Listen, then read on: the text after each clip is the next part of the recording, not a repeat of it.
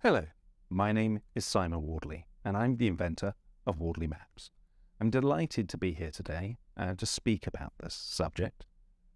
I'm going to talk about a number of things: doctrine, patterns, anticipation, gameplay, but I thought I'd start off with the origin of Wardley Maps and what is a map.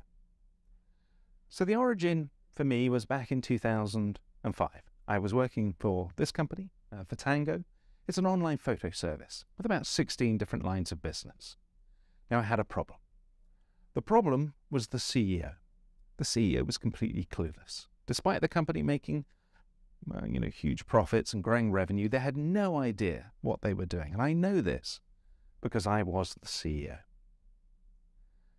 I used to talk about strategy, but I really was just grabbing words, making things up. And so I used to read every book I could find, and I was getting nowhere. But still, revenue growing, we're very profitable.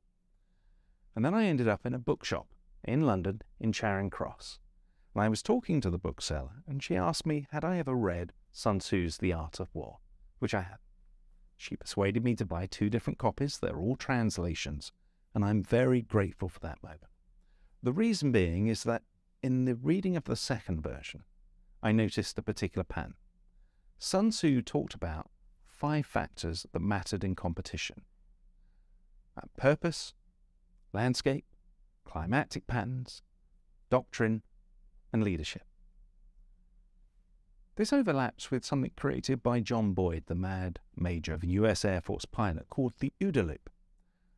The first O of the OODA loop is to observe the environment. That's what landscape and climatic patterns are about, what your landscape looks like and how it's changing. Then you need to orientate yourself around the space, and that's what doctrine and principles are about. Then you need to decide where to attack, and you act. And that's what leadership is about. So the two actually overlap nicely together. And at the heart of this are 2 whys. The why of purpose, why am I doing something? And the why of movement, why do I make this choice over that choice? So using this cycle, I got really into the subject of landscape. And I started to look at the concept of maps. So I asked everybody in my organization, send me the maps that you use. And I got lots of maps: mind maps, business process maps, systems maps. And this is one. I took this systems map and I looked at a component, CRM, customer relationship management, and simply moved it across the screen. And I asked, how has the map changed?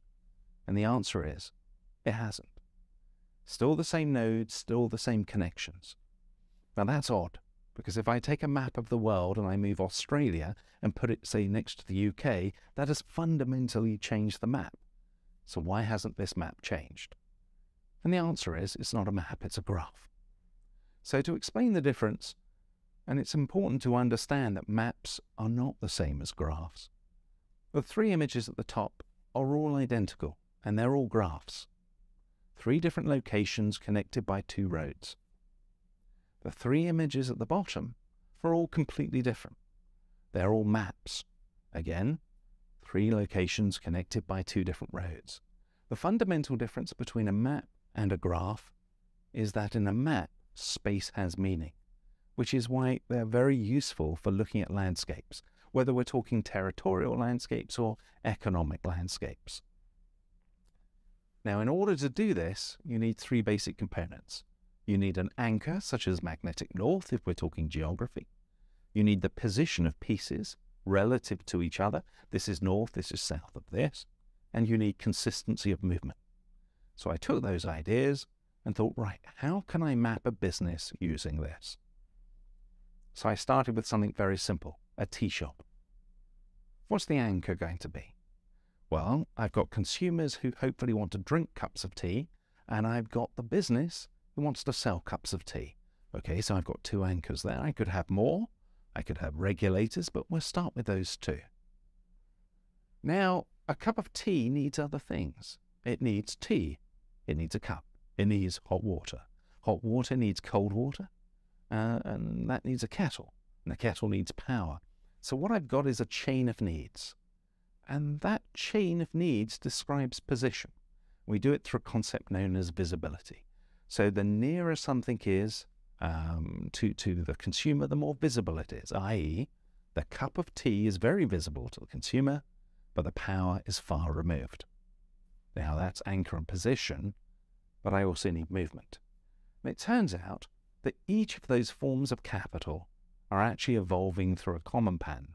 We start off with the genesis of the novel and new, custom-built examples, products and rental services, commodity and utility services. So simply by putting things where we think they are, is this more of a commodity? Is it more custom-built? Now we've got anchor, position, and movement, and that is a map. And if you move anything on this map, it changes its fundamental meaning.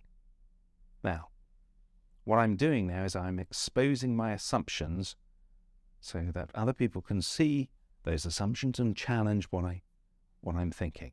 And so I'll give you an example of this. It comes from an insurance company, and this is roughly 2011. They had a problem. They needed compute. They would order server would go into goods in, and they would mount and rack and modify these servers. And they had a bottleneck. And so they spent 6 months working on this problem to get rid of the bottleneck. And they put these wonderful business cases together, return on investment calculations, and they're about to spend, it was many millions, putting robots in place. And I was asked, what did I think to this problem? Well, the problem is they'd created a story. And the problem with stories is that we have an industry which goes around telling people that to be a great leader, you've got to be a great storyteller. So if you challenge somebody's story, you're actually saying you're not a great leader. So it's really difficult to challenge somebody's story. So I asked them, could you just map this? So they put a map together. It took about 15 minutes. They started off with user needs compute order server, server, goods in. And I can see the map and I can see the assumptions that they're making. So I simply asked a question. Why have you put rack in custom built? And it turned out they had custom built racks. So then I asked, what are the modifications you're making to servers? Well, they don't fit our racks, so we have to take cases off, drill new holes, add new plates in order to get them to fit our racks. And that's why you need robots, yes. And somebody in the room, remember, they'd been spent 6 months working on this problem. This was about 15 minutes later, simply went, why don't we use standard racks? And that's a basic problem we see in organizations. You start off, what they were trying to do was optimize what is called process flow. What they should have been doing is optimizing evolutionary flow. So it's not about making the process more efficient. It's about realizing that a key part of that process has industrialized. It's become more of a commodity. We shouldn't be operating in this way. Now, these people weren't daft. Unfortunately, they were just simply trapped by past experience and past stories. And that, I'm afraid, is common. Now, this form of mapping has been used in space even. There was a carbon map, a satellite, worked on between multiple groups, NASA and Planet, which they use maps to communicate with, these form of maps. It's also been heavily used in areas like government. Liam Maxwell was part of UK government. They saved several hundred million just in one project alone by mapping it out. So what I want you to remember from the talk today is, first of all, the origin of maps. Started 17 years ago. It was born out of practice and need. The second thing is that maps are not graphs. And when building a map, think about your users. Think about the user needs. Know the details. Understand the components in the supply chain. Understand what that actually means, how evolved those components are. And most importantly, challenge assumptions. Thank you.